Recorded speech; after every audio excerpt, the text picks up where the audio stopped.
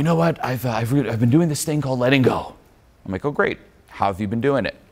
Whenever I don't feel too good, I breathe into it. I'm like, is that it? Yeah. That is just terrible. That is just scratching the surface. If that's you, oh my God. I also hear people where it's like, I've been trying to let go for like 2-3 years and not much has happened.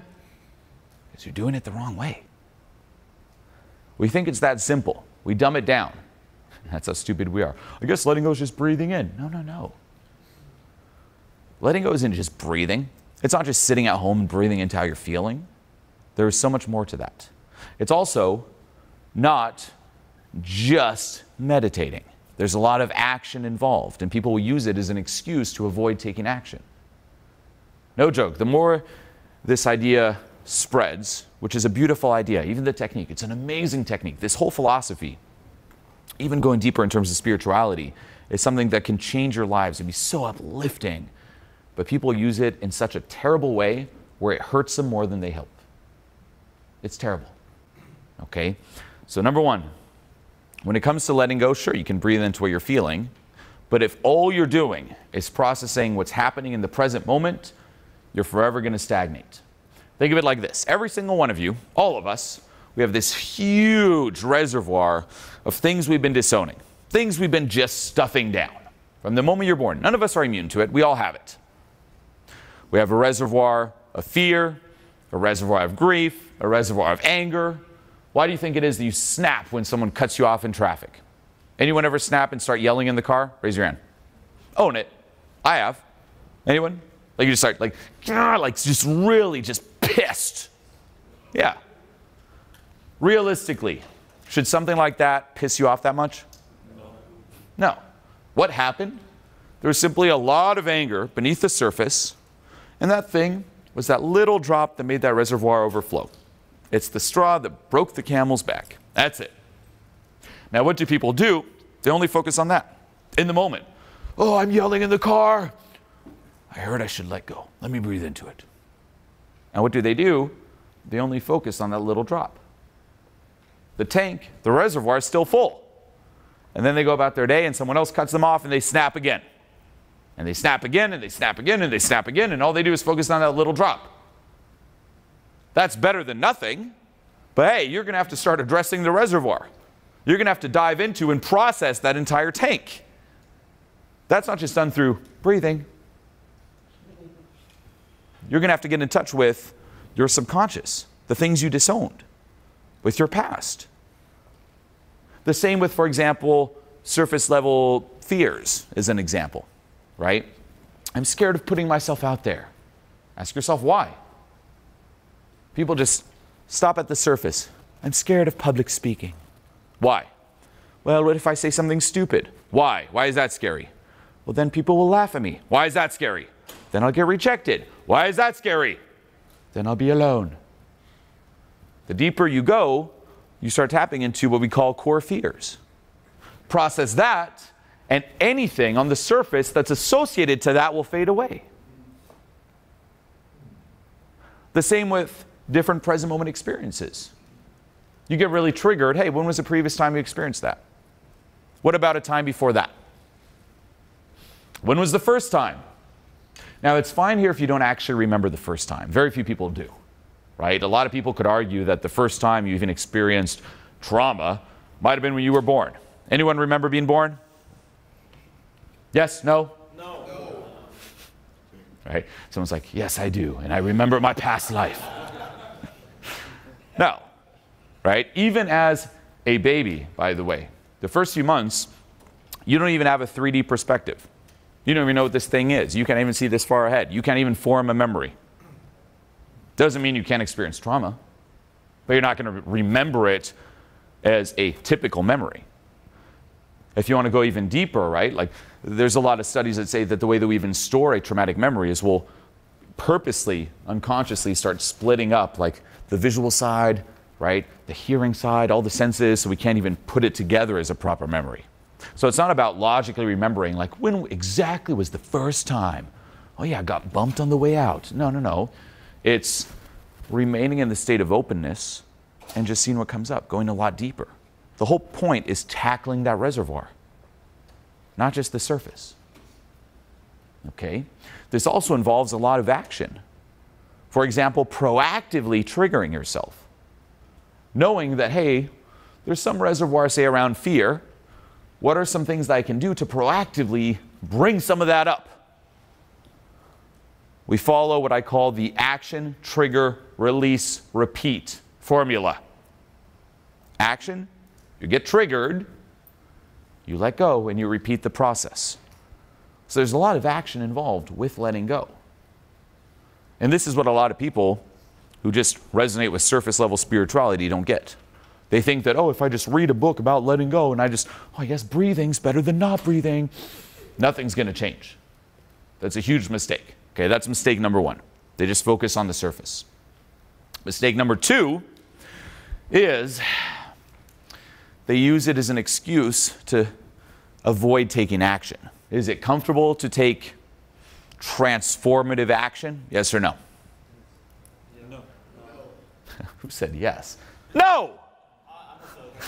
Oh, did you say? Like, how dare you? No, it's not. That's why there are literally books, an entire book called The One Thing. Anyone read that book? It's an amazing book. But literally all that it says is, hey, do the one thing that will change your life the most. That's it. Out of everything you could do right now, if you think of your win, your goal, what's one thing that you could do that can move you the closest to that goal? Because what a lot of people do is they just kind of dabble, or they focus on what we call productive procrastination, where it seems like you're being productive, but in reality, you're procrastinating. A lot of people use self-help for that. They think that listening to a podcast or an audiobook is them being productive. And in reality, they're just procrastinating. Taking true transformative action, there's a lot of resistance towards that. It's very difficult. And this is why some people can find it very appealing. Oh, I heard about this letting go thing, and does that mean I don't have to take all this action? Are you saying that I could just sit at home and meditate and things will change magically? Sign me up! And people get drawn to that. A lot of weak-willed people get drawn to spirituality for that reason. They're too scared to take action. But they know that they're not happy where they're at. And then you have classic self-help, like, do it! And they're like, no, that's too much. Meditate. It'll all be fine. Ooh, okay, I'll do that. And that's terrible. That is beyond terrible. And you'll see people go after meditation after meditation after meditation. They're like, I spend my entire day meditating. Did anything change? Well, no, but I've spent a lot of time in my room breathing. Right? Audit how well you're doing, but how much your life is actually changing. Letting go does not mean not taking action.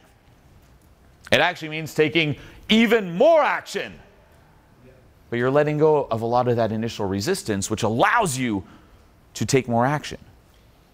So if you catch yourself in that trap, trap one is what? Focusing on the surface. Trap two is not taking action, only releasing. Spending hours and hours and hours at home. That's terrible. Letting go should enhance your life. It should not become your life. And the third big one is people think that letting go is getting rid of. And this is where you hear those horror stories. It's been 2-3 years. I've been trying to let go. It's still there. Why is it still there? Because they misinterpreted the idea. Now that's how any normal person would interpret it, right? You hear letting go, right? If there's something that you don't like experiencing, what do? You get rid of it. That's how you let go of it, right? And then they'll do the meditations and they're like, breathe, and they're like, let me just get rid of it. Breathe it out. Breathe it out, baby. That's it. What happens if you do that? Stays there. By trying to breathe it out, what are you labeling it as? Bad. Wrong. Foreign. If you label it as bad, what happens? You resist it. You resist it. And whatever you resist persists. Letting go, in reality, is the act of not doing. By default, you're doing right now. By default, what are you doing? You're stuffing it down. You are resisting it. All that stuff, it wants to leave on its own. You don't have to make it leave. You just have to stop resisting. Meaning, letting go is actually letting go of the resistance. Letting go equals accepting, embracing, allowing yourself to experience it fully. Not trying to get rid of, not trying to fix. Also, not trying to mentally understand and make sense of. Experiencing it fully. Something that's very simple but very hard to do. Those three traps keep people stuck. And then they go down this rabbit hole of just years and years and years of like, I think I'm doing it right, and nothing's truly changing. Don't fall into that trap. That is terrible. That is no better than a self-help junkie, than a hustler. Right? I'm just always taking action. It's like, no better than that. Now here's some other things that happen. Say you actually start doing it right. And this is a more advanced sticking point when it comes to letting go, is that people actually start processing things. They actually stop resisting it. They start dissolving that reservoir, right? You start letting some of that charge out. But then, instead of giving themselves the power, they give the letting go technique the power. This one's advanced but very subtle. Meaning, I'm not the one doing it, the technique is. And they become attached to what? Letting go. Get it? They now need to let go. And you'll see them throughout the day. It's like something comes up. It's like, oh, I must let go. I must let go. I must let go. And it's like this compulsive relation with letting go. And they're just giving all the power to letting go, letting go, letting go. Versus, no, you're the one doing that. Not the technique, you. And what's going to have to happen then? You're going to have to let go of letting go. Of letting go. Of letting go. Of letting go. For someone who's a bit more advanced, it's actually a great release to do. Letting go of the need to let go. What comes up then? Okay, if you're at that point, by the way, do read the book, Jed McKenna, Spirituality, the Darnest Thing. It's a very nihilistic book. Be careful how you interpret it. But it's a very, you could say, punch to the face to a lot of the classic spiritual ideas. A lot of the classic spiritual conditioning. What's the name of it? Spirituality, I'm paraphrasing, the Darnest Thing. Jed McKenna. Spiritual Enlightenment. It's the first book he wrote. He has three main ones. The first one's really good. And there's a series of stories that he shares where he's talking to students. And again, this is a pseudonym. No one knows really who wrote it, from my understanding. And it's so funny how he just mocks these stereotypes. All right, like he's sitting down, he's like, and then my student Sarah came up to me and we spoke. And she's like, Jed, you know, teach me about enlightenment. I want to be enlightened. And he's like, why? Well, because everyone wants to, right? Isn't that the goal? Yeah, but why do you want to? Well, I want to achieve non-duality. What is that? Why? Well, because then, you know, you're like happy. I want to be enlightened. And he just mocks all these stereotypes. Or, for example, a lot of people think that enlightenment, right? They're not really, as he says, signed up for enlightenment. They think that enlightenment is like this heaven on earth, right? It's like, when I let go completely and I'm enlightened, I will experience no fear and no bad emotions, and I will be in this non-dual state of perfection at all times. No stress, nothing, just bliss 24/7. That's not normal. That's not real. That's not human. What is that? That's like the fantasy. That's the old school conditioning. Look at old school spiritual gurus wearing the robes and stuff. No, but for real, that's why I actually wear it. It's kind of to mock this. Like old school spiritual gurus, they'll show up here on stage. Right? Even take someone like Osho. Love a lot of his ideas, but the guy's like, right? They'll show up here on stage and they're like, peasants, listen closely, right? And people buy this. They fall for it. It's insane, right? Even today, a lot of people still buy that. They'll see someone and they'll just put a little clip, a little video out where you see them in a good mood. And they're like, listen, you know, and they'll act very peaceful. They'll sit like this, like, peasants, I'm talking to you, yes, you are the peasants. When you process your emotions, like yours truly, when you become enlightened, like yours truly, you will experience no pain. You will experience no fear. You will experience no anger. You will transcend yourself and your emotions. And you will become godly. You will be in a state of bliss, a state of joy. You will climb the ladder and you will attain a state of joy. I experience no stress, no anger. Notice my voice and my peace. Do you sense any anger? Do you sense any stress? Do you sense any fear? Or do you sense presence in this moment? This is how I am all the time. When I wake up in the morning, when I take a dump, I don't even clench. I am peaceful like this and it just soars out. When I'm in deep conversation, when there are crucial conversations that need to be had, I don't experience hunger. I'm not even tired. I transcend it all. And you can be like me for a simple investment.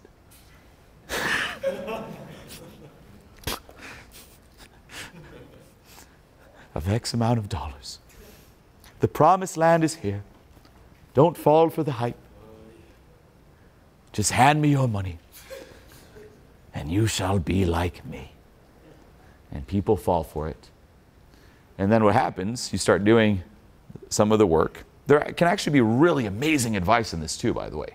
Right? A lot of those, like, again, terrible, toxic teachers, we tend to view it as in a very binary way. We're like, ugh, but like, yeah, but some of what they say is actually really, really good. But they just use it in a terrible way. Right? Like Osho, I think the guy's insane. Beyond insane. But some of his books, some of my favorite books ever. Learn to discern.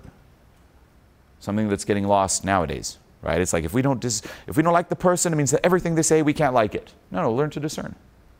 There's a lot of genius in what he says. Right? But people fall for that, and then what happens? They're like, Sensei, Guru Julien, I still experienced some fear yesterday. Well, that's because you didn't pay enough. I don't experience fear for a simple investment. And that's the whole process. That's the conditioning. No joke.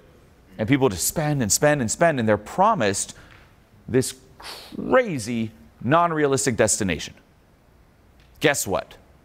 If you bought into that, you're stupid. You're gullible. You're dumb.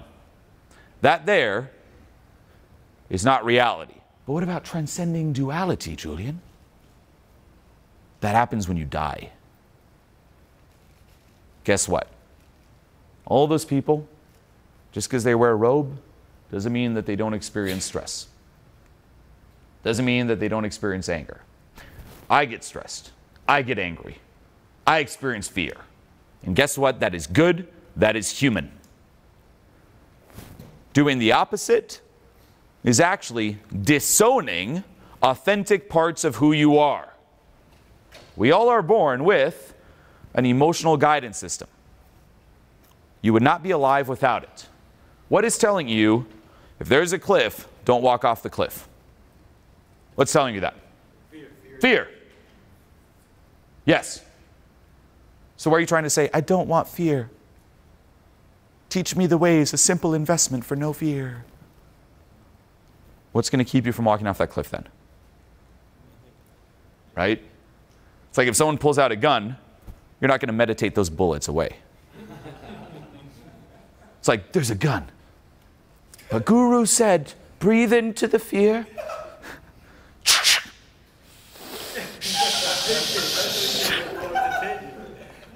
right? That's what people do. No, that's good. But here's the problem. This is why it's very nuanced. Most of us don't actually experience our emotions as we should. You could think of it as, say there's a situation where you experience a certain amount of fear. Okay? Let's just say this is what you experience. Here is the real amount of fear that you should be experiencing. But what happens is, on top of that, there's all this triggered, unrealistic fear. When you let go of the triggered, unrealistic part of it, not the real part. You're still left with that, and that's good. And funny enough, your experience of that changes completely. Same with anger, right? What is anger? It's like a signal saying, hey, something's not good here. A boundary's been crossed. What if someone walked down the street and just spat on you? What if you didn't experience anger? Please spit on me again. No, that's good. It's like, whoa, that's not okay. But the problem is, instead of that activating at appropriate times, for a lot of us it just runs us, or we just get stuck in that. Right? It's like in these new cars, you know, I have one where if I'm driving and suddenly a car pulls out in front of me really fast, it'll actually start beeping red. There's like a sound and a flash. It's like, doot, doot, doot, like slow down, slow down. I like having that. I'm like, oh, thank you for the reminder. I saw it, but thank you for the reminder. You would not want to not have that. What if that was on all the time? Doot, doot, doot, doot, doot, doot, doot. You're trying to go to sleep. Doot, doot, doot, doot, doot, doot, doot. You'd be like, just turn it off. And someone's saying, hey, you can turn it off 24/7 for a simple investment. You'd be like, yes. But that's going against nature. That beautiful, enlightened destination, old school spiritual conditioning, is simply an escape. It's sold to poor souls like, here's an escape from your problems. Here's the promised land. Here's heaven. You'll never experience that ever. But that's not the goal. The goal is not to disown your emotions. It's not to get rid of them. It is, however, to change your relationship with them. That's letting go. Letting go of the unrealistic side. Letting go of the triggered side. Right? If, for example, you feel sad, what tends to happen is we feel bad about that. I should not be feeling sad. I was conditioned from a young age that feeling sad is not okay, because when I felt sad, what did my parents say, or whoever is raising me? They said, you shouldn't be feeling that. Oh, I shouldn't? Oh. And then what happens? You feel bad about feeling sad. And then you feel bad about feeling bad about feeling sad. And you feel bad about feeling bad about feeling bad about feeling sad. And it just brings you down. Picture a reality, just as a thought experiment, where from a very young age you were taught that feeling sad was awesome. Right? Like technically, by the way, as a kid, if you actually experience that, what do you want a parent to tell you if you're feeling sad? It's, hey, it's okay to feel what you're feeling. I'm going to stay here with you while you feel it. I'm going to support you as you feel that. That's actually what we want. It's not someone say like, you're wrong for feeling that. Smile. You're like, put a smile on that face. You're like, okay, daddy. That's not, no. Right? But you actually want the support. Like someone to be like, hey, you can feel this. It's okay. And I'm here with you. Imagine a reality, though, where feeling sad was the goal. Thought experiment. Imagine every video you've seen online is like, how to feel sad. 3 tips to feel sad. And whenever you see people feeling sad, it's like, that's a success story. It's like, here's my journey about how I was happy. And I put in a lot of work. It took a lot of years, a lot of hustle, and I finally made it to where I'm sad. Say there's that reality, and you were born, again, conditioned that way. What would happen nowadays if you felt sad today? You'd be like, yes! And your experience of it would change completely. You'd actually enjoy it. There's no resistance to it. Get it? The problem is the resistance. So it's not sadness as an emotion, it's your relationship with it. You label it as bad and you're resistant and it just amplifies. Versus loving it and embracing it. The whole purpose of this work, what is true quote-unquote enlightenment, is changing your relationship so you're in a state of love and acceptance towards whatever it is that you feel. Doesn't mean you won't feel that thing, but you'll have a realistic feeling and your relationship will change. And then your experience will change. So it's not to escape it.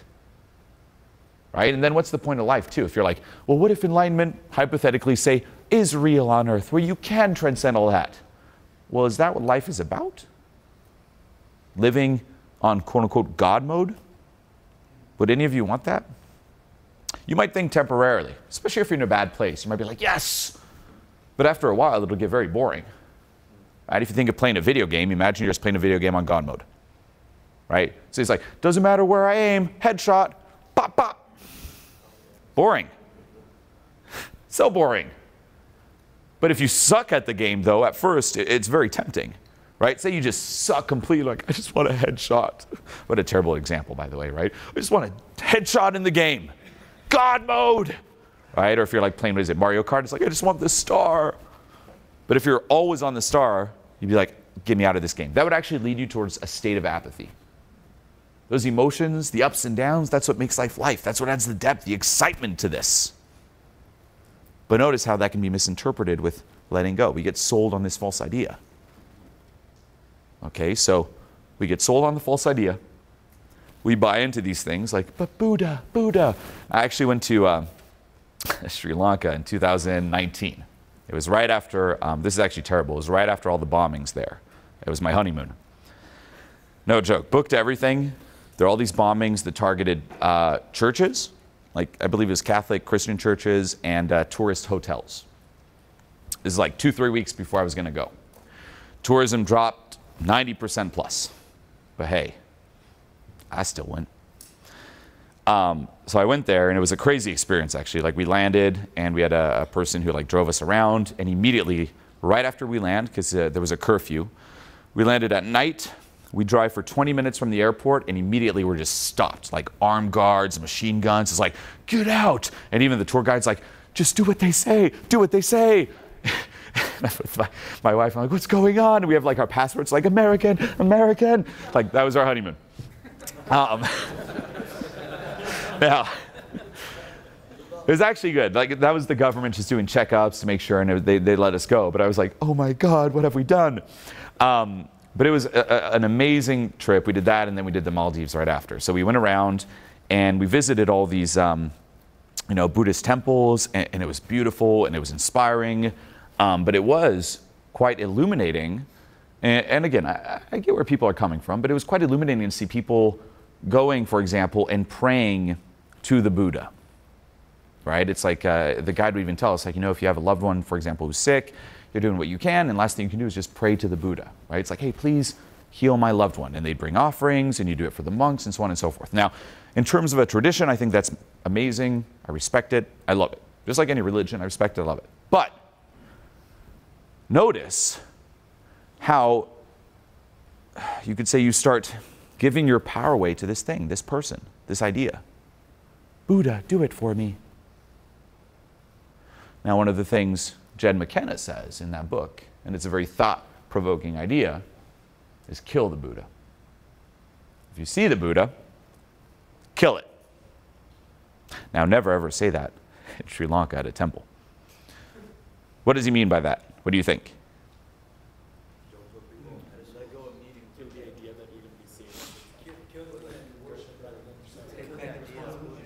Be inspired, learn from, but don't give your power away.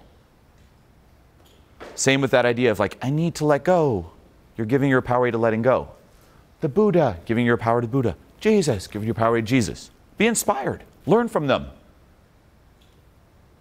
But don't put them on that pedestal and giving your power away. And he describes it as like, and it's not just him, right? Like Alan Watts talks about this, a lot of people. It's a very common spiritual idea. And it's described as like the final boss, right? It's like, and to be clear, there's different advice for different paradigms. For someone at the bottom, right, or if you're in a very hopeless state, praying to the Buddha is amazing. Absolutely amazing, and definitely do that. Whatever gets you out of that hole, do it. No shame in it, own that. But once you start rising up to a level, as you move up, advice changes. As you start letting go, you start gaining a lot more personal power. And the final boss, you can't even kill the Buddha at the bottom. Once you're at the top, that's when it's time. And it's not in a bad way where you're like, screw you, Buddha. It's more of like, you know what? Thank you, but I'm taking the power back. It's not something external. It's within me. There's a Buddha within you. There's a Jesus within you. There's a whatever within you. But you have the power. And literally what he says is when you see it, take Buddha, grab him, so I throw my shoe off, tackle him, and rip his head off. Take Buddha's head and put it on a pike. And every morning, look at that bleeding skull as a reminder. The power is within you. Same with letting go. You're letting go. It's not the technique, it's you. Buddha's not this pedestal, like supernatural being. It's a person just like you. One person can do, another person can do. Don't use it as this, again, thing to just keep self-attacking, like, but I'm not like him. I'm not one of the enlightened ones. I'm not like Osho. I don't have a Rolls Royce for every day of the year. Right? It's crazy, right? That was his following. It's like, we want to give him a Rolls Royce for every day of the year because Osho loves Rolls Royces. Right? People also go this route too if you're in that idol, right? It's like, I idolize the Buddha. It's like people try to mimic them. They don't see and they aren't inspired by what someone like that has internally achieved. They're like, well, what does the Buddha eat? Let me eat what he eats. Then I'll achieve what he achieved. What does he wear? Right? You'll see that if you ever go to Tulum, Mexico. What does everyone wear there? The shaman robes, because that's what's spiritual. That's actually a big reason why I personally like mixing it up. You'll see me wear like wacky robes. You'll see me wear the most materialistic clothes there is. Gucci. That's literally the most materialistic brand in my mind. I'm like, what's the most obnoxious brand that just screams materialistic and money? Gucci. And it drives the spiritual crowd nuts. And I love it. Because I just rock up, again, just dripping in Gucci. And I just start dropping knowledge, like the deepest spiritual knowledge, and their brain's like, it doesn't compute. He's not wearing the Tulum clothes. How could he say that? Right? And it also drives the people who are more materialistic insane too, because they're just all like, you know, spiritual people, they don't make money, they're just meditating. And when they see someone talk about that, and then there's the emblem of like, oh, there's also, you know, material success, it kind of like messes people's mind. I like that, the one foot in each, right? Rich internally, rich externally. Successful internally, successful externally. But to do that, it's like, take the power back in you. You're the hero. Be inspired, but also be realistic. Give the power to you, not to someone else. And this could also apply to all areas of life, right? One thing I've seen for years, and this is so sad, is someone might start working on their social skills because, you know, say they got out of a really toxic relationship where they really suffered a terrible breakup. Anyone get into working on their social skills from a breakup, by the way? Raise your hand. A lot of people, right? Now here's the trap. You come out of a breakup and you're like, you know what, this sucks. I want to better myself, work on my social skills. I want to meet more people. And you start doing that. But why are you doing it? To get over my ex. So the more action you take, where's your investment going? Towards the ex. The more you try to get over your ex, the more you start thinking about your ex. Because everything you do is for the ex versus for you. The same with, I'm going to work on my social skills to be better socially. If you're doing it to get people to like you, that will actually make you more outcome focused. Because now you're like, look, I spent years working on this. Work! And you become even needier. Because you're giving your power away. Whatever you do is for who? You! So track where the investment's going. And then if you really want to think how I view this idea of enlightenment, right? Like sure, right? You could argue like non-duality, transcendence, but that's like death. What is true enlightenment? It's the classic saying, being in this world, but not of this world. More specifically, 1 foot in the physical, 1 foot in where you came, 1 foot in your essence. Best way to compare it is to a video game. Right? Take Grand Theft Auto, Red Dead Redemption, one of those first little free roaming video games. When you play a video game like that, whether you've ever played one or not, there's the character that you're operating, running around. Then there's you as the player. That's life. Most of us, we only live life identified as the character, experiencing life through the character. For the character, the experience playing the game is very heavy, very serious, right? As the character, as you start leveling up, your self-worth enhances. What about as the player? Does it enhance you as a player the more your character levels up? Right? If you're like, my character got from level 1 to level 3, and the next day you're like, I'm a better person! No. As a player, do you like the ups and downs and the challenges that you're going through playing this game? Do you like experiencing fear playing a game? Yes. Yeah. Do you like even experiencing frustration when you can't pass a certain thing and you have to dedicate some time and attention to it? Right? What if it was just super easy and flat? You're just like, straight line, you won, done. Boring. Life's the same way. We're just too used to living it through the character's perspective. We got to zoom out and have one foot in the player. That's your self-worth. That's true, quote-unquote, enlightenment. It's changing your relationship, for example, with the emotions, away from the character experiencing it to the player experiencing it. In terms of your self-worth, right? Sure, can the character level up? Yes.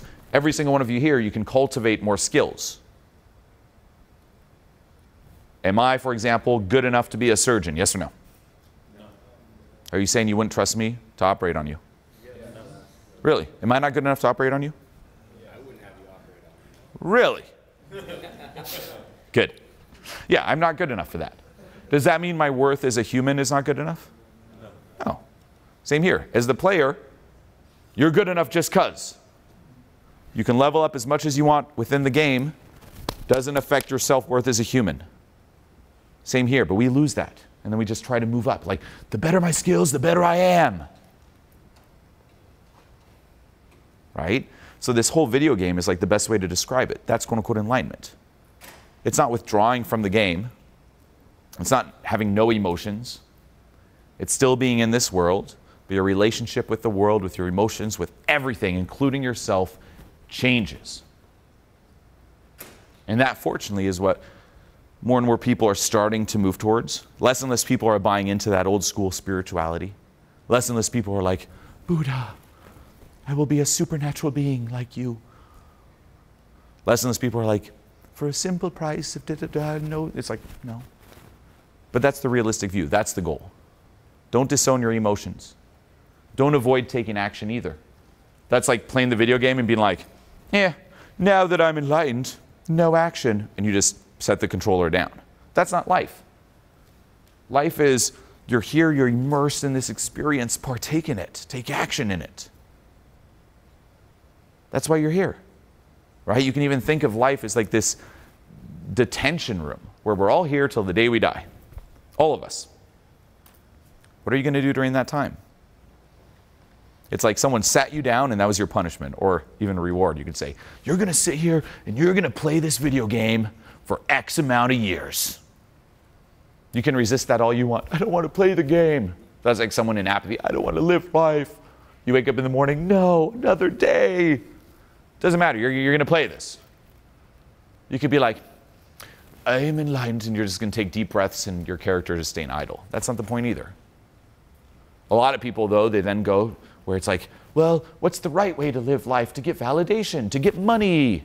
And that's like playing GTA, trying to collect as much money as you can, doing all the taxi cab missions. Right? I need the better clothes for my character. You can do that if you want, but ultimately it's like, hey, what's going to give you a good experience playing this game? That's life. What's going to give you a good experience playing this thing called life? We're all going to return the game. Right? You're embarked on this ride. The ride is your body. You're going to have to return that too. You're going to return everything. Whatever you accumulate, whatever you gather, you're going to have to return your body. You're going to have to return your outwardly successes, You're going to have to return your legacy. You're going to have to return all the knowledge you accumulated, all the skills you accumulated, everything that has to do with that character, you're going to have to give it back. So in the end, it's, hey, what's the experience? And ultimately, too, if you even zoom out where it's like from a player's perspective, right, or from a soul's perspective, or even say Christianity, it's like from a spirit's perspective, what's the spiritual journey? What's the soul's journey? What's the player's journey through this game? That doesn't mean that everything external should always be nice and simple and peachy. Sometimes you'll go through a lot of adversity. Sometimes everything you know about your character and that life will just crumbles. And from a material character perspective, it seems like everything's going downhill. But perhaps from a more player spirit perspective, that's what elevates you as a spirit. What's that experience you're going to go through so that when it ends, something changed on a spirit level? That's how I personally view it. And it's very easy to get nihilistic with this. We're like, well, what's the point then? Because it's true, right? If you think about it, every single one of us here, you know what, at the end we get the same thing. No matter what you do, by the way, what you do. We all die. That's the guarantee of life. You can try to survive as much as you want. None of us survive. To quote Jim Morrison in The Doors, 5-1, no one here gets out alive. None of us. Can't take anything with you. And it can be sad, right? It's like, well, then what? Why? Why do anything? Well, why not do anything? Detention. You're stuck here anyway. This can be very sad and can lead you to nihilism. But when you're at that point, you're also on the brink towards some kind of awakening, where it could actually be very freeing and liberating. If you think of GTA, that's like completing all the missions. And say you're free roaming at the end. You're like, but I need missions. What's the point otherwise? Well, now there are no imposed missions on you. Now you can come up with your own authentic missions. Because imagine if there was an imposed mission on everyone. Maybe it's not one that you authentically resonate with. Maybe you're like, I don't want that mission. Now that you're free roaming, you're free to come up with your own mission that actually gives you joy and fulfillment. And everyone should come up with missions too, by the way. Everyone should have goals. And this is why I keep saying, when I say the outcome, the goal, it's not about accomplishing it, it's what it does to the process.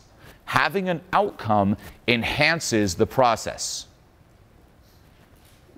Free roaming in GTA, coming up with little missions for yourself, it doesn't matter if you accomplish them or not, you don't get anything. It doesn't enhance you. But having missions makes it fun versus boring and free roaming, kind of going around in circles. Same in life. Come up with your own missions authentic to you. Come up with a purpose authentic to you. And it's not about winning that mission, because when you win it, you'll come up with a new one, and a new one, and a new one, and a new one, and then you die. It's about what it does to your experience here alive. Right? And then another perspective with this is being honest with yourself too, where every single one of us, we are the player, but we're also the character at the same time. And our characters are different. All of us here, we are equal in terms of the player, equal in terms of self-worth, but we are not necessarily equal in terms of specific aspects of life. All of us here, for example, some of you are going to be beating the rest of us when it comes to math. Straight up. Some of you are going to be beating the rest of us when it comes to sports. Every single one of us, we have strengths, we have weaknesses. We all do. Now, we tend to be more aware of our weaknesses versus our strengths, or we try to focus on strengths that we don't have, and by obsessing with strengths that we don't have, we miss the ones that we do have. But familiarize yourself with your character. Right? I love this video game perspective. It's like, imagine some of us were born, like if you take a Warcrafty video game, it's like some of us are knights. Some of us are like magician, mage, and stuff, right? Some of us are like the medic, healer, da-da-da. It's like we each have a certain avatar, if that makes sense. But then, again, we're like, say you're like the mage doing all the spells, you're like, I want to be the warrior, why am I not the warrior? And then you feel like a victim. Play into your character. And your character, this is the other big one, your character doesn't determine your experience playing the game. It's like, you can't choose the cards you're dealt. But at the same time, is the purpose of playing a game. Like, anyone play cards? Yes? No?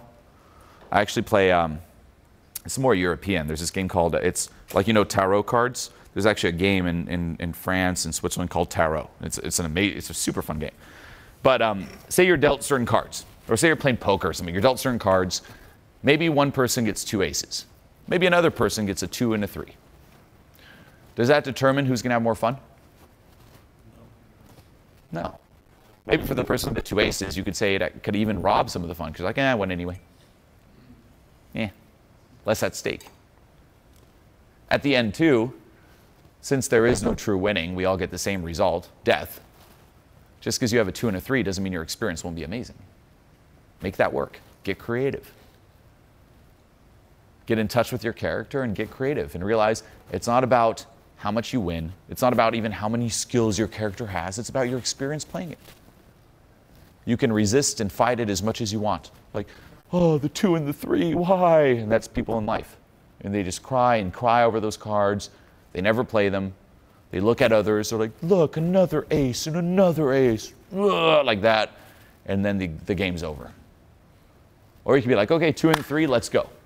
Let's go. Let's make it happen.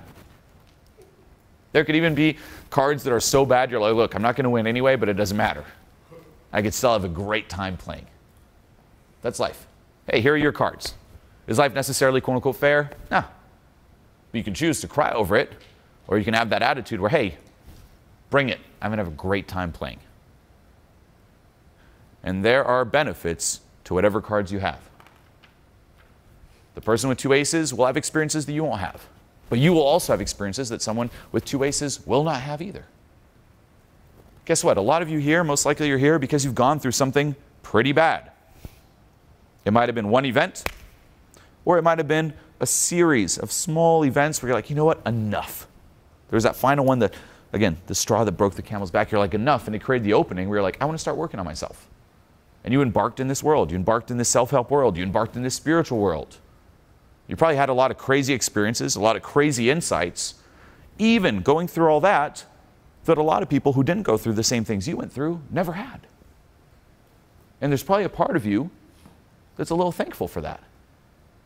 Look at all the people who don't even know about this. The people who never introspect. The people who even they had it so easy, the 2 aces.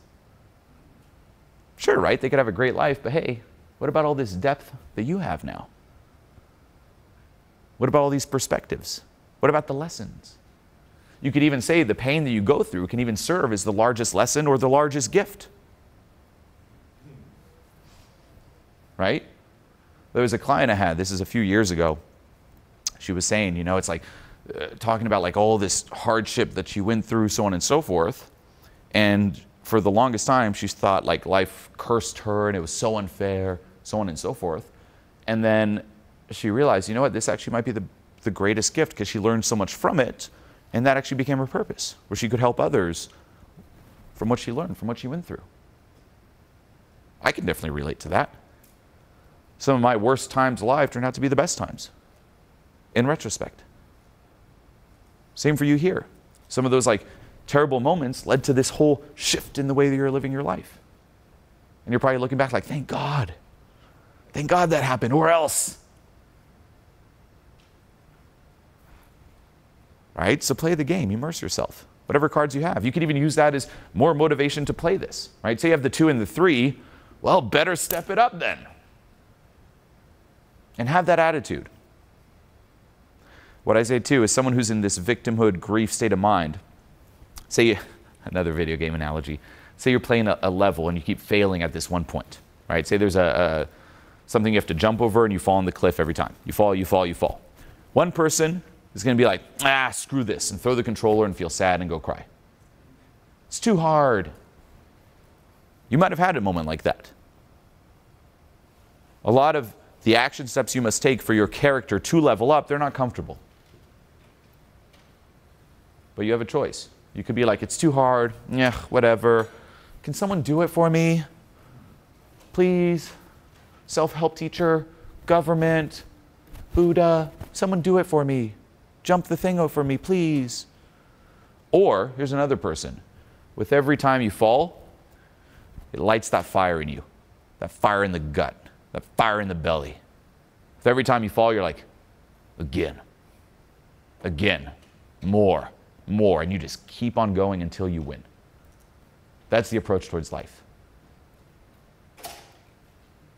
Those cards, 2 and 3, more. Instead of, oh, it sucks, like, well, better step it up. And my experience alive, having that approach, that healthy fire, that step it up, will actually lead to a much more fulfilling and deep life than if I had the 2 aces to begin with. And it's a choice. Realize too, a lot of this, you can ask yourself like, well, is that actually true? And blah, blah, blah, blah, blah. Like, well, what if there are actually, better cards and stuff? Like, sure, there could be better cards. One thing that I fortunately realized, not early on, but still in the first few years of working on myself, was it doesn't matter if something's true or not. What matters is, does this help me? Who cares if it's true? Does this perspective help me? Does this belief help me? The answer is yes, done. Take it on. Now don't use this, any piece of advice can also be used to hurt you, right? Help you or hurt you. Like, you can also be like super naive and dumb with this. Use common sense, obviously. Like, don't get delusional. Like, oh yeah, everything helps me, right? If I step over a cliff, I choose to believe I won't fall. It's like, no, be smart. But for most of the time, like a lot of the self-help advice, like the perspectives, does this help me? Yes. Look for proof that it helps you. Reinforce that versus the opposite. A lot of it's just a choice. And then the last thing I'll say too is, there are times where, yeah, you might feel discouraged. Times you're like, ugh, can I do this? There are times where even me to this day, I'll look back at everything I went through. Everything. And I'm like, wow.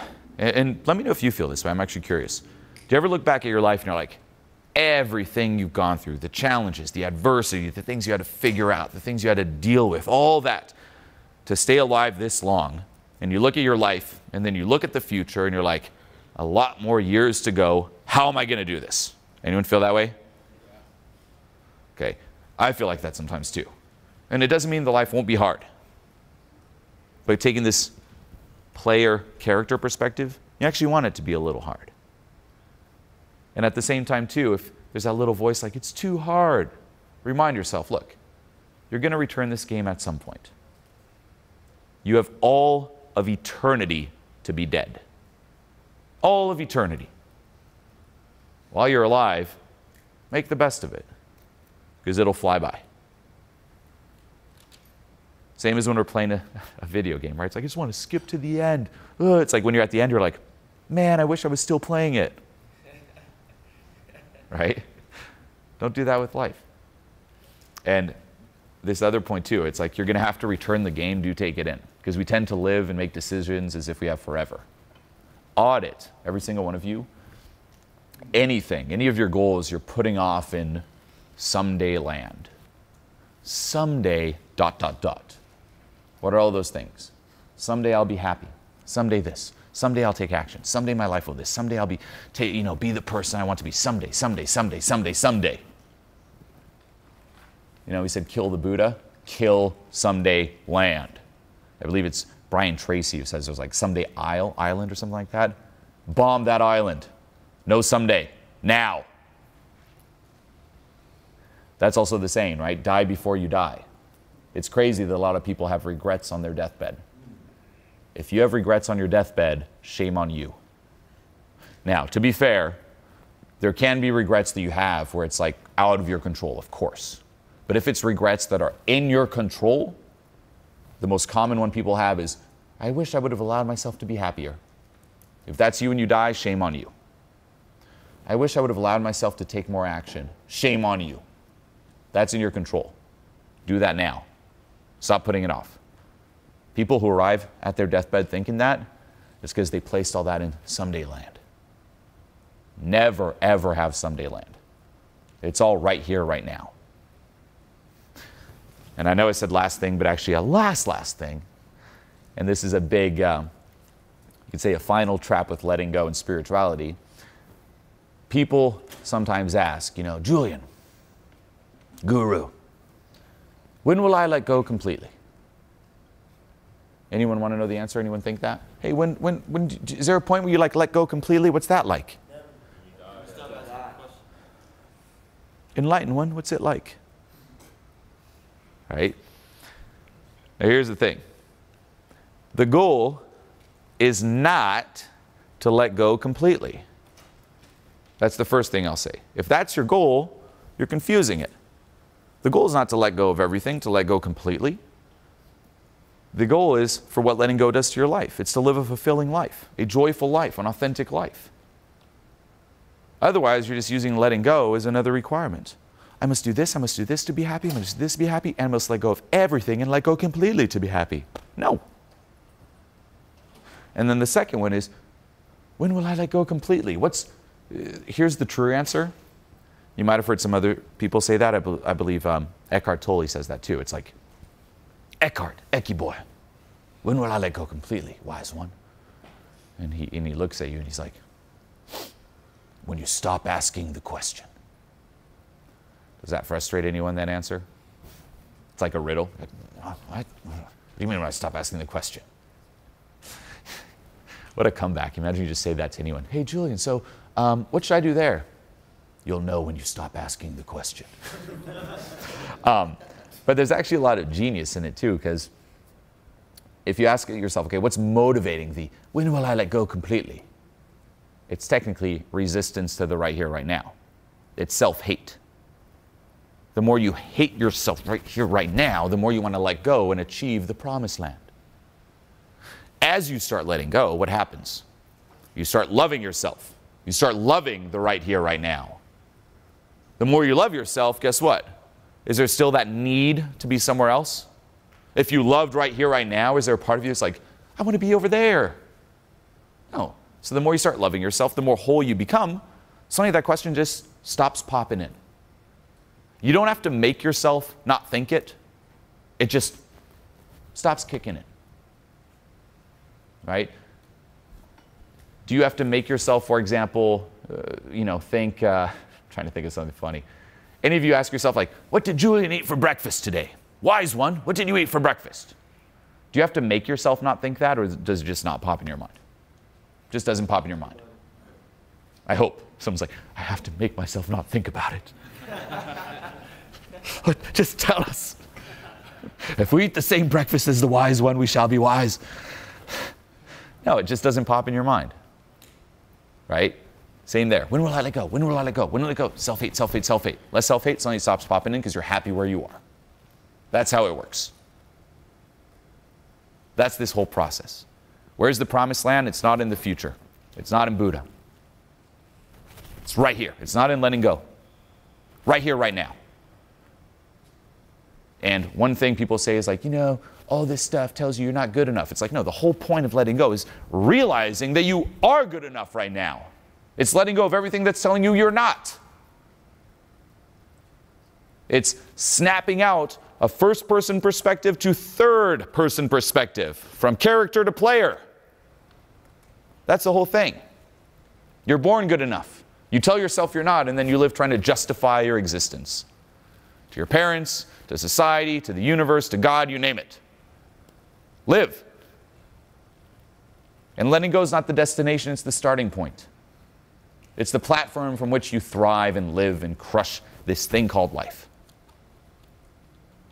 This here is very nuanced, but this is the truth when it comes to spirituality. Take notes, I hope you did. Come back to these notes. Few people will say it. People will try to dumb it down. Like I said in the beginning, just breathe, letting go is just breathing. Or it's promised land. Right?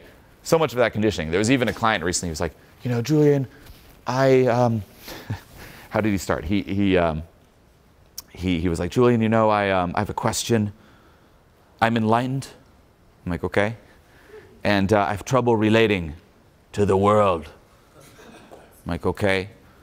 I look around and I'm just so disgusted. This wretched place and all these people beneath me. I'm like, doesn't sound like you're enlightened. He's like, no. And ultimately he's using all these ideas to just not work on himself. And I even asked him, okay, well, who are you? He's like, I am the consciousness experiencing the all. Like literally just regurgitating these lines. Not willing to face what's inside. Not willing to even accept, like, maybe there's such a thing as an emotional guidance system. Right? There's another client who's like, this is always week one, then we kind of shake this out of them. But another one who's like, I am always in a state of joy. I'm like, oh, okay. He's like, yes, and I want to reach an even higher state. I'm like, well, let's start by focusing if there's any grief within you. There isn't, only joy. So you just stay in such denial, right? And then people, their ego takes pride in it. Even if you take like these scales, right? There are many scales. There's spiral dynamics for one. Study these, they're very interesting. There's spiral dynamics. There's the David Hawkins scale of consciousness. There's Frederick Dodson, another scale, right? There's many. These scales are great. Mine is a little different. I tweaked up a few levels based upon what I've seen in my experience, but I've also simplified it. In my scale, there are only 8 levels. That's it. And the one that's at the top, I put love. And when I explain it to clients, love is what we talked about here. You still experience anger, fear, grief, so on and so forth, even desire. But people fall into that dumbed down spiritual conditioning, they don't see that. They're like, no, no, no, when you're in love, you don't have that. But Frederick Dodson says, but David Hawkins says, but Buddha says, and they use this scale as this like, you know, dick measuring contest. It's like, I'm in this. Where are you? I'm in this. I'm better. And it's just this ego enhancement. Terrible. So it's not moving up. It's not I'm better than. It's shifting out even of this competitive. That's what the ego says. You must be better than. Even entering spirituality, you will let go of all that, and then people will see you are the guru, and they will look up in envy. Screw that. It's not vertical, it's horizontal. A state of love experiencing all emotions. That's what it's about. Okay, so I hope this woke up some stuff within you here. Yeah. Hell yeah. Okay. Thank you, thank you.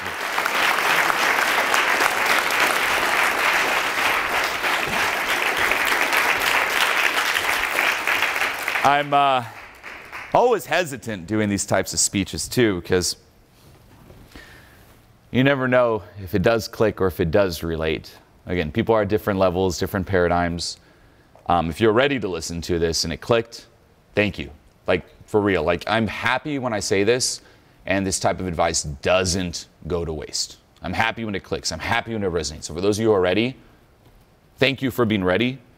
Put it to use and don't let mainstream spiritual conditioning steer you astray. Don't fall into those traps either, okay?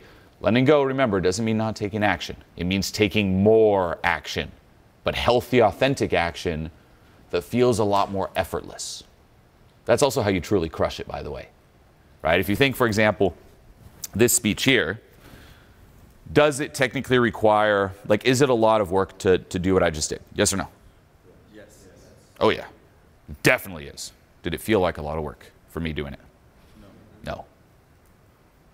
That's what happens, like, when on one hand you engage with what's authentic to you, but number two, when you start letting go of all that resistance and self-attack and self-judgment, right? I'm sure you've heard of like decision fatigue, so on and so forth, judgment fatigue. You let go of all that, you can take a ton of action that doesn't feel like it, right? One last example, when I was in school growing up, I remember there was like some assignments where, say I had to do 5 minutes of homework for, I don't know, some like, I grew up in Switzerland, let's just say French class, 5 minutes assignment.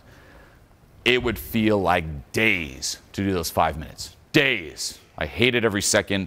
It required so much effort. I had to battle so much inner resistance and procrastination. It was terrible. But then, I was really into music back then. I could spend all night working on music. Right? I got this program called Pro Tools back in the day, and I would figure it out and read up, you know, like tutorials on how to use it. And if you objectively looked at it, 5 minutes of French, all-nighter of this music program, what's more work? Music program. But it felt effortless. just float. You get lost in the moment. It's like time flies by. That's how you get to do a ton of action. It's not by self-attacking and battling all this inner resistance. It's by shifting to that gear where it just feels like nothing. Right? Same with that video game. You could probably play a video game for hours and hours and hours. Probably a lot of you do. Does it feel like a lot of work? Technically it is. You're like, but it's a game. Yeah, but it's still a lot of work. Imagine if you could have that same feeling towards goals that actually move you ahead. Also, what this means is, although I allude a lot to video games, make your life and treat your life that way. This is something my friend Mario Tomic talks about. He's a fitness guy. Amazing advice. He's like, he used to be a huge video game addict, right? And people ask him, like, how do you quit your addiction to video games? And he's like, I realized that life is a video game. Why am I spending all this time optimizing some digital character when I could be optimizing this character here? What if you treated life this way? It's like, here you are, this is your avatar. What are you gonna do to level up today? Right, like people play like fucking World of Warcraft. It's like, today I need to go hunting to practice my hunting skills and gather this. And that's all they do all day. Hey, do that in life. What are you gonna do in life to do that? Optimize this one. Trust me, there's so much experience out here versus in there. Even though society is moving you more towards that direction. This awakening? Are you talking about awakening? Is this what that is? What's awakening? I was going to ask you to define it in your own terms, but I would say maybe just going up to higher perspectives and including it maybe. There are no higher perspectives. Well, realizing you have an old partial perspective and reaching out to include more perspectives, like the yes and part of it. Yeah. Meta programming of like looking at your own systems and stuff from that third person objective, or like we're now going out one perspective. I like some of that, and I'll answer it. So it's a great question. I like some of that, but also notice, and I hope everyone catches it too, the spiritual conditioning running you. Is that awakening? Is this in the paradigm and this belief? And it's like, think of it as like, yes, this is what I would break down. What we talked about here is quote unquote enlightenment. A lot of spiritual people will disagree massively. They'll be like, no, it's not the Buddha. They'll literally say that, right? If I release this, literally all the comments would be like, well, what about this person, right? They attained enlightenment. Funny little joke too. A lot of the people who say that, like here's how a YouTuber attains enlightenment. You're gonna see a video where they'll, right? It's like, imagine my phone, I'm like filming. If you ever see a video like this, you know I'm enlightened. So imagine I just did a ton of drugs, because that's what they do. High as a kite, microdosing ayahuasca every 2 hours. And I'm like, everyone, I realize I'm not me. I'm not the body. I'm not thought. Oh my God. It's happening. Oh. And then just go on psycho rants like, you're not the body, you're not the soul, you're not this, you're not Buddha. You just have to realize you're no mind, no mind. And people fall for this shit. They're like, that must be enlightenment. Literally everyone who says they're enlightened, they look like drug addicts. And most of the time, behind the scenes, they are. Right? It's crazy. And then you got to ask yourself there too, like, is that the result you want? Right? It's like, if that's actually enlightenment, is that what you want? Can you function in life that way? Right? I've even seen people take it over the top where they're like, again, this is how you can use advice that's meant to help you, to hurt you, right? It's like you hear, we are all one, right? We are all connected. What's your, like you are me and I am you. Your money is mine. Right? Or I've even seen people like, my money is everyone's. And there's some fucking psych, like they'll like give money. It's so dumb. Like, so don't fall for that. That's like, I feel like that's the 2020, 2021 enlightenment is like high as fuck on drugs. Right? And just yelling in the camera and just yelling about how enlightened they are. But then the other one is like this whole like awakening. So like what you said is like you're moving up. No, no, no. No moving up. That's old school. You're down here, you want to move up. True enlightenment is a moving, you could say even down, it's a moving into yourself. It's a sinking into you. It's not becoming, it's realizing. Feeling more whole, taking up more space inside, feeling more okay being you. Movement towards, not away from. That's also a great audit when you're trying to say let go is whatever you're feeling, are you trying to move away from it or get rid of it? That's why people scream when they're angry, right? If you try to solve an argument when you're triggered, you're actually not trying to solve the argument. You're trying to get rid of what you feel by screaming and putting on someone else. Or while you drink and you try to numb what you're feeling. Or even if you're trying to let go, you're like, I don't like this, let me let go. Shh, trying to get rid of it. That's a movement away from. Versus, I'm letting go of the resistance to move towards, to feel. I don't like where I am. I want to move up the levels of consciousness. Move away from. No, no, no. Moving towards. The way you move up is by moving towards. Yeah, real fast. Well, you keep going back to enlightenment. Are awakening and enlightenment not different things? Tomato, tomato. I don't know. Give whatever word you want. So that's like dogmatic following, right? It's like, is joy and happiness the same? Well, I'm looking for the explain it like a God version for the world. Don't. You're trying to logically comprehend it. It's like, you could say enlightenment, you could say awakening. What does it matter? You could even call it poo-poo bird. That is poo-poo bird. What I just explained here is poo-poo bird. You get it? But so looking at trying to get the message across. Here's enlightenment, here's awakening, here's poo-poo bird. That should literally be the scale. It's like, what I taught here is poo-poo bird, everyone. You will all achieve poo-poo bird. Screw awakening. Imagine if that took off too. It's like, then you'll see all the people like, everyone, I've achieved poo-poo bird. Like, yeah. The message, like, pick your own word, it doesn't matter. Literally, I could go with poo-poo bird. It's not about the words. Fuck the definition. That's what I'm telling you. Fuck the definition. You're not here for the definition. You're here for the experience. You don't get a definition across. That helps no one. Share an experience. Teach them how to reach that experience. That's why books don't do fuck all for anyone. Everyone reads the book Letting Go. Everyone's power now. No one's present. Just words. Right? You could say, here's the definition. Enlightenment is letting go of all attachment and all aversions. Great. What does that do? Nothing. Definitions don't do shit. Experiences do. So poo-poo bird is the way. Never forget. Yes? So I have a lot of people around me talk about like how they're tired all the time and whatnot. Do you think as you let go more, you have less like in your brain, you have more energy, or is that just like a frame they're following you? Yeah, you'll waste a lot less mental bandwidth obsessing over stuff that doesn't matter, getting triggered, but you'll still need to sleep. Poo-poo bird won't save you from sleep. Yeah.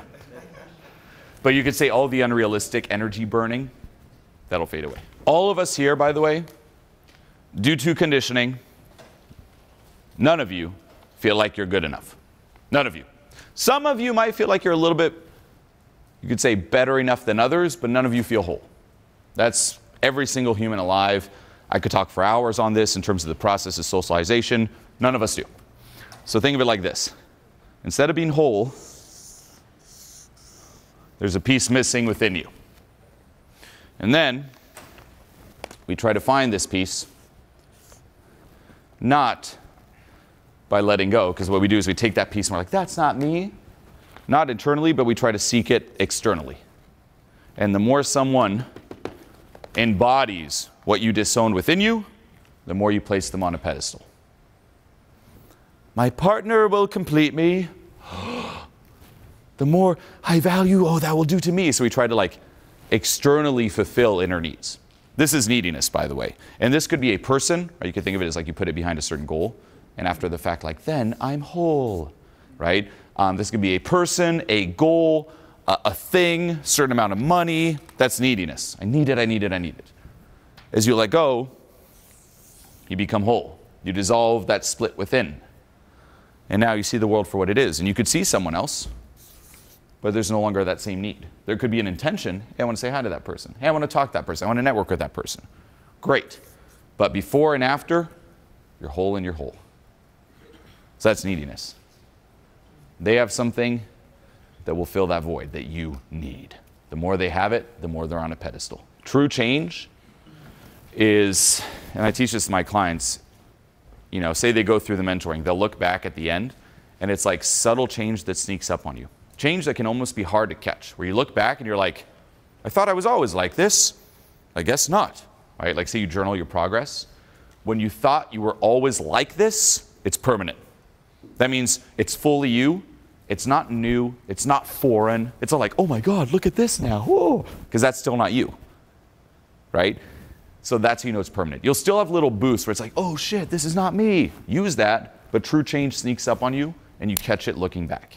If it does feel like it's still not you, the fear of losing it, the fear of going backwards, the fear of if I stop taking action, everything will crumble, then you're building it on a wrong foundation and that is not permanent. That's not the success you want. In terms of how to let go of that, what I found is, did you join the mentoring? Join it. Yeah, you were in that room, dude. Join it. Like, no excuse if that's it. Like, is doing that deep sweep. Because some of those success barriers could be linked to grief. Some could be fear. Some could be anger. Some could be desire, neediness.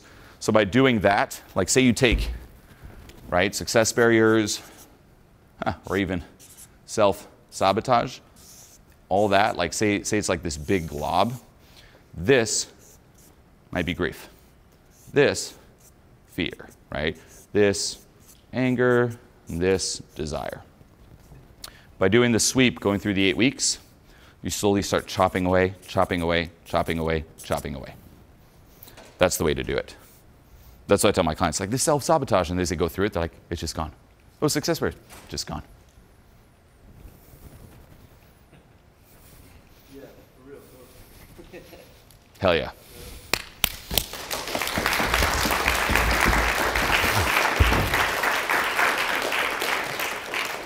I'm only saying this too because I chatted him in the back yesterday. I was like, dude, do it. Yeah. For any of you here too, it's like, do it.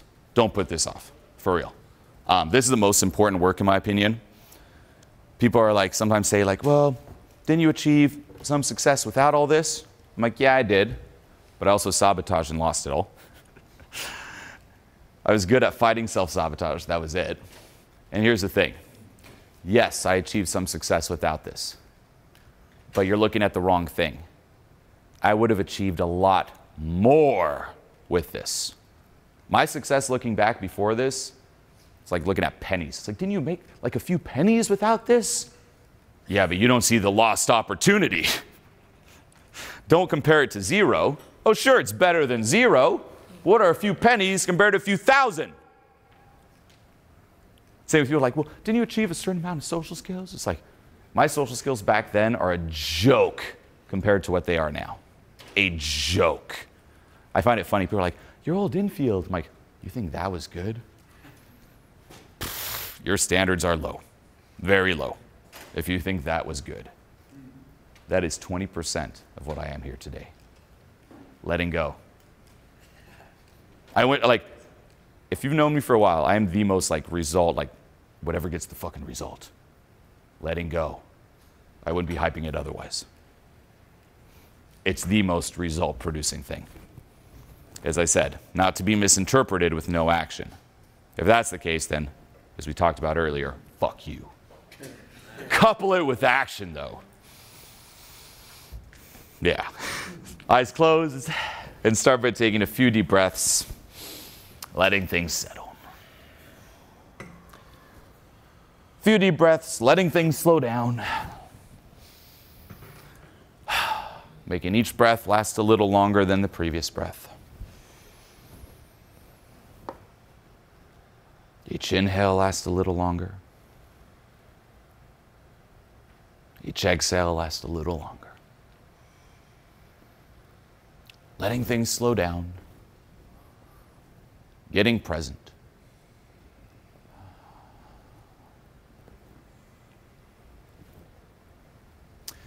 And I want you to bring your awareness to what it feels like to be you in this moment. What's that like?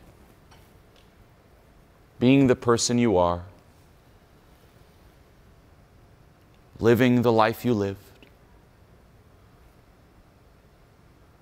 Having gone through some of the experiences that you've gone through, what's it been like for you? What's life been like for you? Has it been easy? Has it been hard? Has it been fun? Has it been light? What's it been like? And what's it like being you in this moment right now, sitting here in this room listening to my voice? And is there any resistance to being you? Resistance to being the person you are? Resistance to your life situation? Resistance to what you're feeling inside? Needing to feel differently? I need to feel better. I need to be better. I need to do more. I need to be more. Bring your awareness to any resistance. I need more money. I need more success.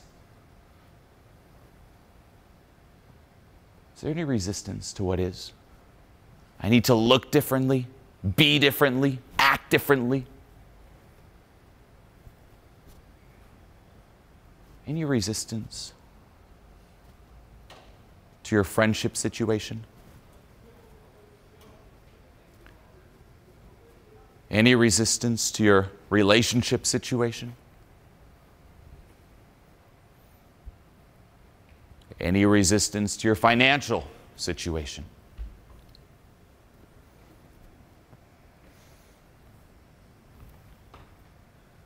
Any resistance to your health situation? And is there any self-attack associated to that? Beating yourself up? Always being so hard on yourself?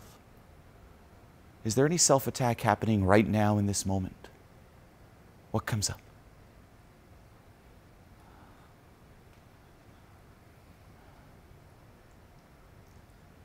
Any judging? Any criticizing?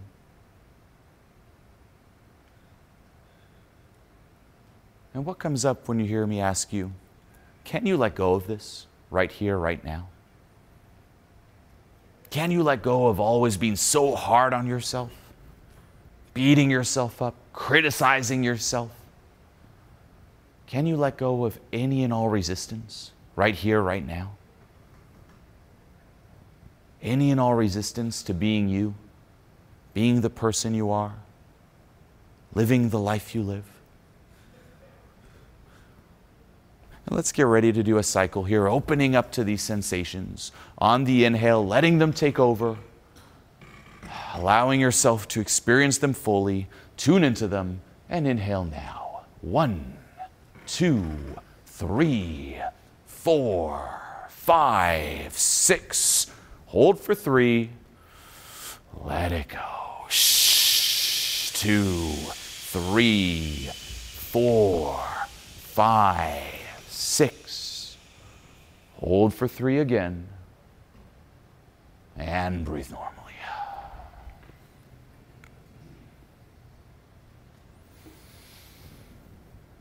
And what comes up when you hear me ask you, could you love and embrace yourself unconditionally? Are there any parts of you that you still resist, that you hate? Any younger versions of you? What are some of the younger versions of you that you hate the most? Those younger versions that just ruined everything. Why did I do this? Why didn't I do that? Why did I say that? Why didn't I say that? Why didn't I do more? Why wasn't I stronger? Why wasn't I smarter? How could I have let that happen? Those younger versions where, if only, how your life would have been so different. What are some of those younger versions of you that you resist and perhaps hate the most? Visualize them in front of you, perhaps from your childhood. younger versions of you that you've been resisting, that you've been disconnected from, that you've been hating. And seeing those younger versions in front of you now, could you allow yourself to forgive them, to embrace them, to welcome them back, to hug them, to shower them with unconditional love and acceptance? And just welcome in all sensations. Can you forgive those younger versions of you right here, right now? Tune into the sensations and inhale for 6. 1, 2, 3, 4, 5, 6. Hold for 3.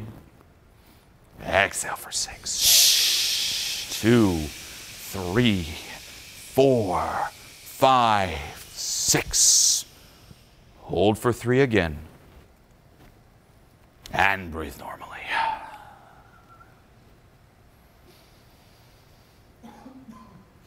And seeing yourself as you are right here in this moment.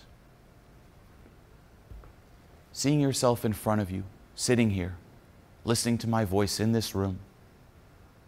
Can you embrace this current version of you right now with unconditional love and acceptance, just as you embrace those younger versions of you? Can you let every part of you know in this moment, I love you, I embrace you, I accept you, I am here for you? Is there any resistance? Can you forgive everything about this current version of you? And let's get ready for the biggest breath yet. Any and all sensations, tune into them and inhale now. 1, 2, 3, 4, 5, 6. Hold for 3. Let it go. 2, 3, 4, 5, 6. Hold for 3 again. And breathe normally.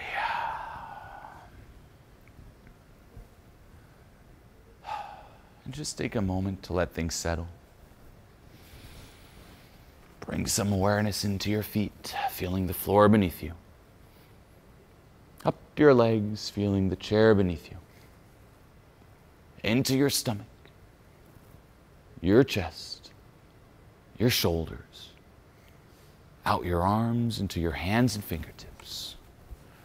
Back up into your neck, your face, the top of your head, your entire body. And having let go of some of that resistance, let go of some of that self-attack, having embraced those younger versions of you, embraced this current version of you, we're slowly going to get ready to come back to the present moment on the count of 5. 1, feel the floor beneath your feet. 2, the chair beneath you. 3, your entire body, every part of it. 4, with your eyes closed still, shift your awareness to the environment around you, sitting here listening to my voice, getting ready to come back to the present moment, the right here, right now, ready to have an amazing rest of your night, rest of your week, rest of your year, rest of your life. Connected a bit more to the authentic self. Ready to crush this thing called life. And open your eyes on the count of 5.